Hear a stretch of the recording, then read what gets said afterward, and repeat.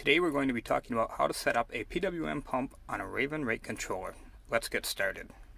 With the tank full of water and our selector arrow pointed to the main tank, we have our rinse valves off and we have our agitation valve about 1/3 open. Standard running procedure. The first step is to establish a hydraulic flow baseline on the tractor. Come over to your pump. Remove the rubber cap off the back of the coil. Thread this thumb screw in until you feel it bottom out. There. Replace the rubber cap. The electronic controls will no longer be controlling the pump. This is just for testing and setting up the flows. Come into the tractor and engage your SCV for the pump. Start out with your hydraulic flow very low and slowly begin to increase it, watching the needle rise on the pump. 120 psi is max psi for the ACE 205 pump.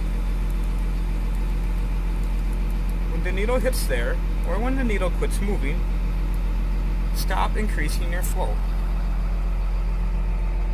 This tractor is at 7. Once you have established your baseline hydraulic flow, come back to your pump. Turn the thumb screw all the way out until you feel it stop. Don't force it. Once back in the tractor cab, again, engage your hydraulic SCV. At this point, you have hydraulic flow going to your pump, but it is not on.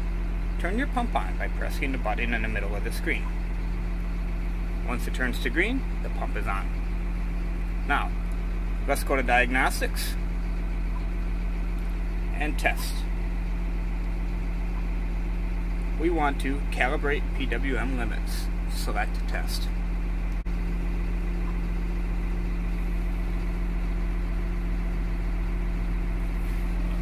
Turn your master switch on. You will notice the numbers start to climb as we hit the plus button.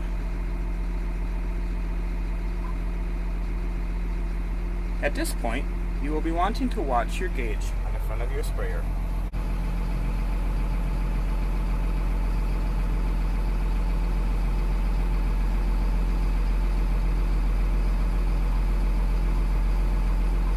For this application, we're going to set the PSI at 80. That is our max spray pressure.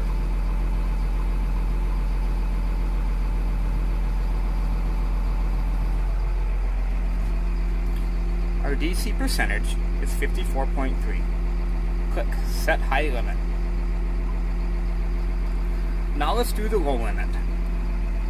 Again, press your plus or minus arrows to change the numbers. Watch the gauge on the front of your sprayer.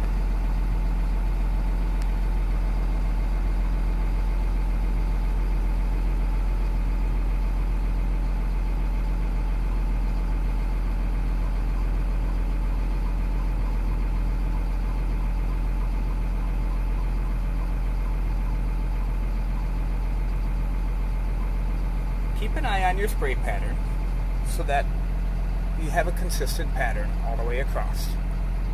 Not enough pressure means not enough spray pattern. Back on the home screen, we still don't have a standby pressure set. How do we determine that?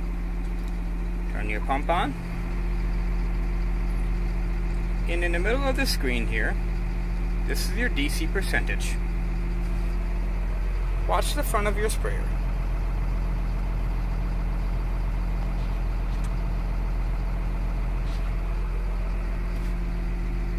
Put your rate controller in a manual mode. Hit the plus button and notice the DC percentage number rising. Watch the pressure gauge on the front of your sprayer until the desired pressure is reached for a standby. This is the pressure you will run when you are not spraying. This particular application, 51.1%, gets us about 70 pounds. The number you have determined for a standby pressure needs to be entered into the monitor. with a setup. Settings, control valve setup, PWM setup. And here is the place to enter your standby number.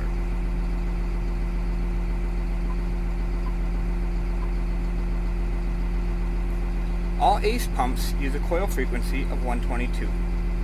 We established our high limit of 54.3, our low limit of 35.6, and our standby of 51. These numbers will not be the same for every tractor and every sprayer. It will vary due to application, sprayer size, and tractor size.